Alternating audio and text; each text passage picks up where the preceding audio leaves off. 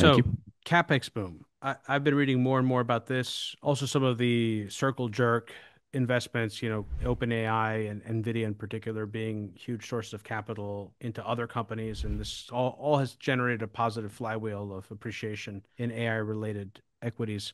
What is the deal here? Like, what have you been writing about and what do you think is happening? I think it's pretty obvious to everybody that AI is awesome and very useful today, that it has some possibility of kind of jumping the fence and becoming that much more useful in the future. From an investment perspective, though, the amount of money they have to spend to make it today is just too much. Like it does not math. Like there is no return on investment for what you're currently doing from like an OpenAI or any of the model builders that Where's have most to of that spend that money much on going? compute.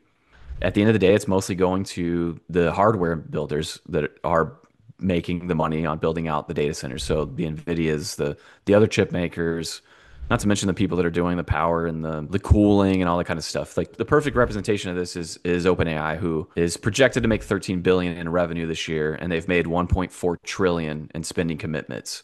That tells me that you think Silicon Valley is going to cut you trillions in checks without a clear roadmap on how they ever get their money back. And maybe they do, but that doesn't make any sense to me as an investor. Like, that's not something I want to invest in.